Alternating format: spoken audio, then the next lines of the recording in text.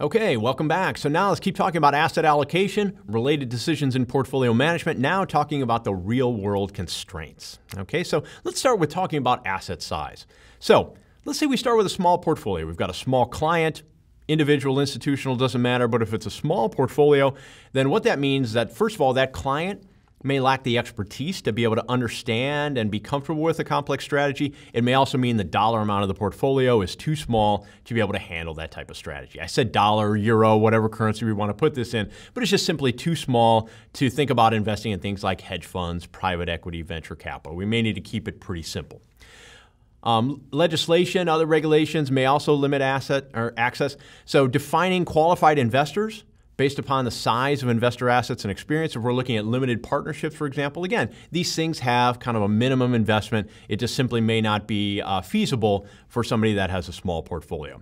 Small investors, they may be able to use commingled accounts to be able to gain access. If there are some private equity investments that allow basically a conglomeration of small accounts to basically add up to sort of one big investor, well, there are some private equity vehicles that do allow access and that sort of thing, but it's relatively a minority. So the smaller the account, well, typically those alternative type of investments, they're going to be hard to reach.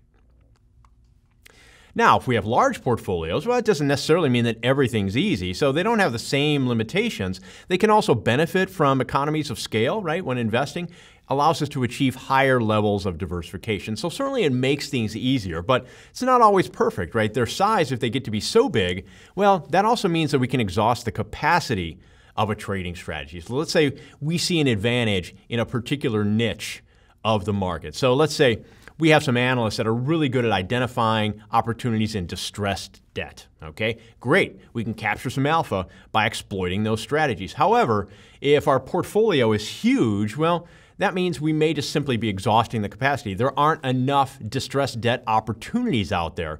We exhaust all of them. We still have a huge amount of our portfolio to invest. And so as a result maybe it adds a little bit of alpha to our portfolio, but it's probably not going to sort of, totally change our client's perception of us, right? It's a little bit of an advantage, but, it's not going to totally change the world. So as a result, we may exhaust this capacity simply by virtue of the fact that we're too big. Now, another constraint, liquidity. So some assets provide insufficient liquidity. So if we look at alternative investments like hedge funds, private equity, things like that, it's hard to cash out of those. You can only do it in certain periods of time. And there may be a gate in terms of preventing you from taking out too much of your investment. It also may be the case where, we just have some illiquid assets that don't trade very often. Certainly we can look at stocks and definitely a lot of bonds that are out there where if we invest in them today and we need to liquidate them tomorrow, well, we're going to take a hit because there's just simply not that many buyers in those types of securities. So that insufficient liquidity is something that we're going to require a liquidity premium in order to be comfortable owning those investments in the portfolio. In other words, this needs to be a pretty good bargain for us to take on this liquidity risk. So liquidity needs are going to be affected by the total resources of the investor, including those outside the portfolio. If we have a large client that has a large portfolio, but they have access to cash from elsewhere, well, then maybe they don't have a very high need for liquidity.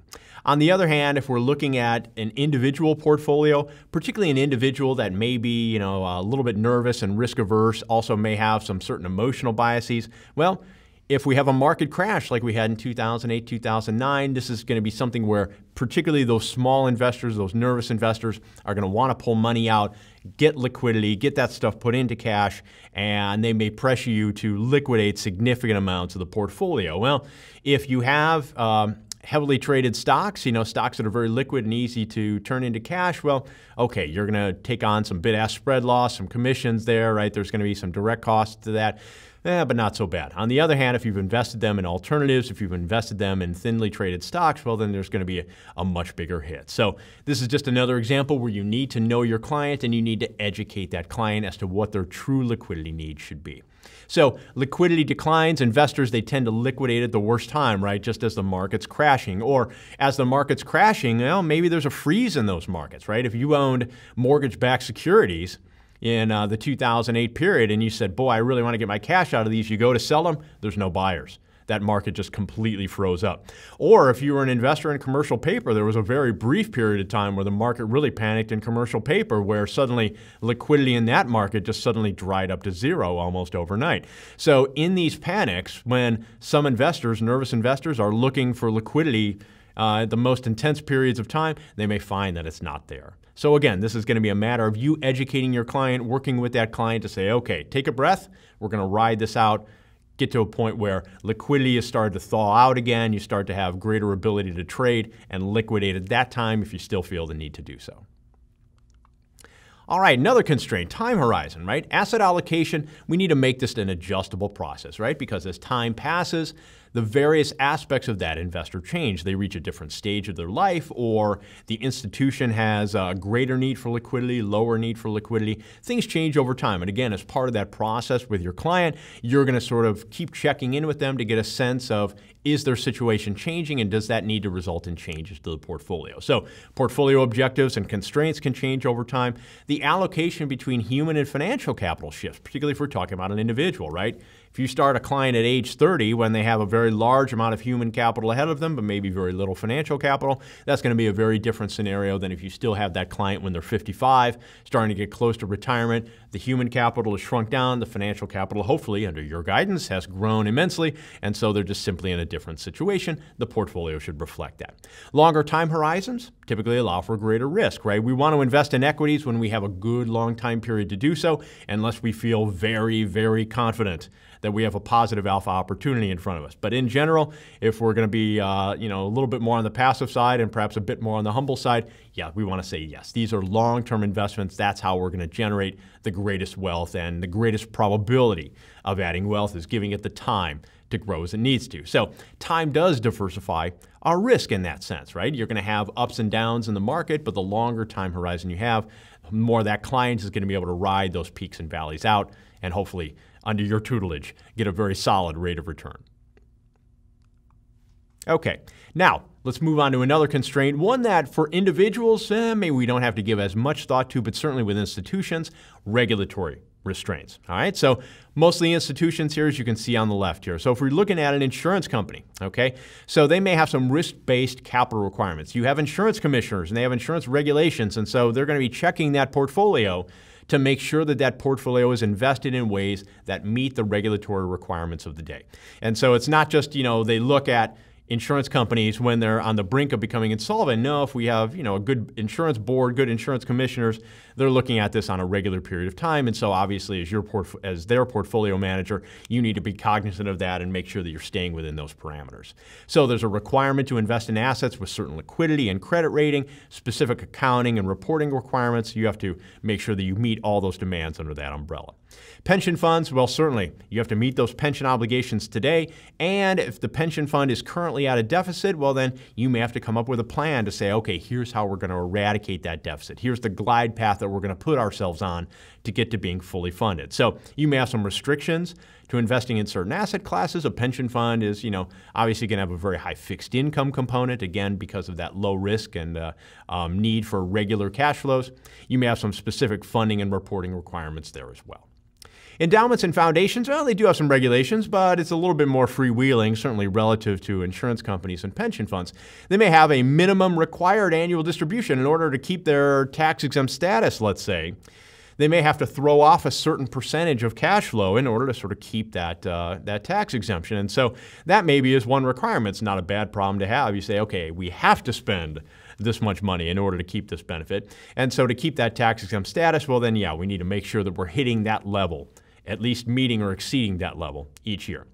Finally, sovereign wealth funds on this slide. Minimum investment requirements, socially or ethically acceptable assets. This is going to be on a country-by-country basis, right? If this is a wealth fund, for a particular country, a sovereign wealth fund as we call that, then obviously it's going to be up to the citizenry and up to the politicians of that citizenry to make those decisions as far as what does this fund want to invest in, what do we feel is ethically or socially responsible. So there may be some limits on the amount of investment involved, the type of investments involved. It may also be some limits in the type of currencies that they want to put their investments into. All right, next thing, tax considerations. Okay, taxable investors should base asset allocation on after-tax risk and return. And so certainly that's going to play a role in the type of strategy that you pursue. The higher the tax rate, well, there's greater benefit in tax-exempt securities, first of all, and also that is going to lend a little bit more credence to a passive type of investment policy, simply because the more you trade, particularly if you're selling assets that have a capital gain, you're realizing that capital gain sooner, and so it's going to be less tax efficient. So we need to keep this in mind. So some considerations, like I said, capital gains, they're taxed at lower rates. They can be deferred if you hang on to the security, buy and hold. Tax advantage locations may exist, so TDAs, tax deferred accounts, TEA, tax exempt accounts. So if you have those accounts or access to those securities, dividends are taxed at lower rates as well. So for corporations, for example, in the United States, if they own preferred stock, long-standing, they've got a 70% tax exemption on the dividends on preferred stock. That's something that's gone back a long way. Now, tax considerations, well, we know what our after-tax return is, right? It's our pre-tax return, RPT, multiplied by 1 minus T. So what does that do for our standard deviation? If I take the standard deviation on an after-tax basis, well, that's my standard deviation on a pre-tax basis also multiplied by 1 minus T. Notice, however, that doesn't change the correlation at all. Your after-tax correlation is going to be the same as your pre-tax correlation. So when we're thinking about diversifying our portfolio in the presence of taxes, well, the correlation doesn't change. Okay, so effective tax rates differ by asset class. So obviously, the higher the effective tax rate is per asset class, well, then certainly that's going to have a greater impact on your after-tax result. Tax effects are not consistent by asset classes. So again, that's something we need to keep in mind. Simply the timing of the cash flows. If I have a growth stock that pays no dividends and I only has capital gains and I have a buy and hold stance in my asset allocation, well then I'm postponing those taxes, deferring those taxes as long as possible out into the future. On the other hand, if I own a bond that's throwing cash flows to me every month or every quarter or every 6 months, well then obviously that's going to be current income and I'm going to have a tax impact on those every period, every tax year as a result. So those tax effects are not consistent across asset classes. So after-tax efficient frontier and asset allocations, that may differ between the types of investor you have and the type of assets that you're looking at. So as I mentioned earlier, correlations are a market level issue. They're not investor specific. Therefore, they're unaffected by the investor's tax situation.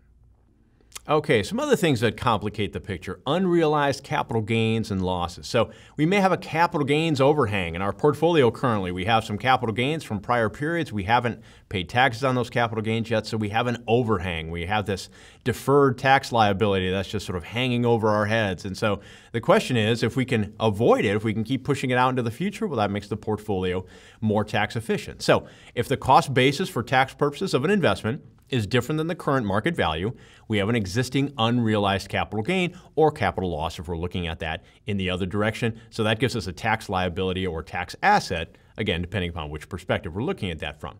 So market value greater than cost basis, unrealized gain, that is an unrealized tax liability. That's what I mean by that capital gains tax overhang. Market value is less than cost basis. Well, now we have an unrealized loss that we may be able to use to sort of counteract gains. That's a tax asset. We can think of it in those terms. Now, generally speaking, if markets are going up over time, we're going to have typically more unrealized gains than unrealized losses, but certainly we can go through periods of time in the market where the reverse may be true. So how do we adjust for this? Well, let's say we assume that the asset will be sold today. So we're going to subtract out the value of the embedded capital gains tax from the current market value. Or we can also say, let's assume that we're going to sell it on some future date. And then whenever we sort of assume what that is, it's going to be a little bit arbitrary because we're forecasting here. We can take that tax liability and discount it back to the present value, either using the asset's after-tax return or the after-tax risk-free rate. So we can do that one of two ways to try and get a sense of how we need to adjust for these unrealized capital gains and losses. All right, so what does that mean in terms of rebalancing? Well, if I have a capital gains overhang, right, I have these capital gains that I've not realized yet and I've not paid taxes on, it does mean that if I start rebalancing my portfolio as I should, well, that's going to cause me to realize some of those gains. So that's actually a friction that may keep me from wanting to rebalance my portfolio. So what I can try and do is sort of adjust my rebalancing range. So let's say, just to take a basic example, we've got a balanced portfolio, 50% stocks, 50% bonds, all right? the gains in stocks have sort of moved those weights to where now the portfolio is 55-45, let's say. Well, rebalancing would say I need to sell 5% of the portfolio value in stocks, add to that, put that in the bond side so that I'm back to 50-50. But if I'm going to realize some capital gains in doing so, well then maybe I don't necessarily do it to that full degree. All right, so what I can do is I can reduce the frequency that I rebalance, and I can also think about this from a measure of what range do I decide to rebalance. So I can increase the allowed deviation, that's that DEV that we're defining there, from the target allocation weight. All right, so the after-tax deviation, let's say that's the pre-tax deviation, we divide that by 1 minus T. So let's say from our 50-50 portfolio, we say, okay, we're going to rebalance whenever it gets, between or greater than or less than 45, greater than 55. All right, well, let's say we're at that point, okay? If there's taxes involved and unrealized capital gains that we're going to pay taxes on, well, then maybe we extend that window a little bit to accommodate for that. So if I thought the deviation was 5% in either direction and my tax rate is 40%, then I would take that 5%, divide by 1 minus 0.4, and that would give me the new range of deviation that I would allow to accommodate the fact that I'm going to have to pay taxes if I do that rebalancing. So the allowed range is going to get a little bit wider. It's going to get a little bit wider because I allow for that increase in the range as a result of the fact that I've got that tax impact hanging over my head. Okay, so some other complications. Tax location. So if I have assets that are subject to lowest effective tax rates, then what do I want to put those? The ones that have the lowest tax rates, I want to put those in taxable accounts.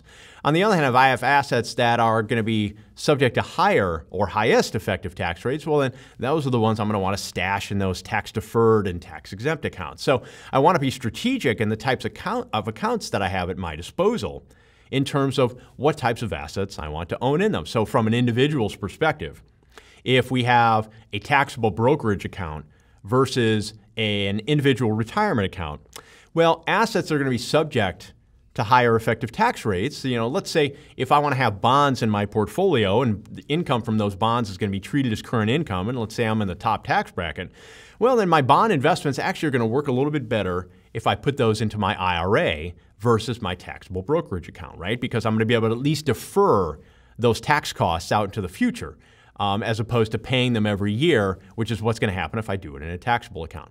Right? So, we have to put an asterisk on that, because governments rarely allow unlimited investing in tax advantage accounts, right? We have limits in our IRAs, limits in our 401ks, 403bs. So we take advantage of this while we can or where we can, but understanding that, at some point we're going to hit a ceiling. Okay, next thing, tax locations multiply the choices. What do we mean by that? So optimizing for taxes, well, it should consider both the available classes of investments and the locations in terms of types of accounts. So if I have two different asset classes, equity and bonds, let's say, equity and fixed income, and I have two locations, 4 allocation choices. So this is getting back to what I was saying a moment ago. So equity, particularly if it's stock that doesn't pay dividends, put that in the taxable account, because no dividends, first of all, you're not going to realize income cash flows from the dividends. And if you're a buy and hold investor, that capital gain gets deferred out into the future. So that's a great asset to put in your taxable account. You could put equity in a tax-deferred account. When is that going to be sort of the better choice? Well, probably a better choice, frankly, if you have stocks that pay very high dividends. Right? So if we have preferred stocks or stocks of consumer non-durables, utility companies, banks that pay high dividends, well, instead of having to pay taxes on that dividend each year, if it makes sense to put that investment into your 401k or your IRA, well, then, yeah, you can at least shelter and defer some of that tax bill out into the future. Fixed income in a taxable account, well, those are going to be perhaps bonds that don't pay very high coupon rates, right? Those are going to be ones where you would have less current income, so putting those in a taxable account may make sense in that case. Fixed income in a tax-deferred account, well, those are going to be ones that pay higher coupon rates. Going back to number 3, one thing I forgot to mention, if you own municipal bonds in the United States, for example, municipal bonds are exempt from federal taxes, well, then you definitely want to put those in a taxable account because they're sheltered because of that other reason. You never want to put municipal bonds into a tax-deferred or tax-sheltered account because you're getting shelter from something that's not going to be there in the first place. You've already got that tax exemption. Okay, final point as we're talking about taxes here, tax loss harvesting. What does that term mean? It means that if I'm selling some assets that have a capital gain that I'm realizing and I'm going to have to pay taxes on, well, maybe I can try and offset that by selling off some other assets that I may have a loss on, right? So I counteract those capital gains with some capital losses. It helps to minimize my tax burden, at least for that period. It can help me be a little bit more efficient in how I deal with taxes in the portfolio.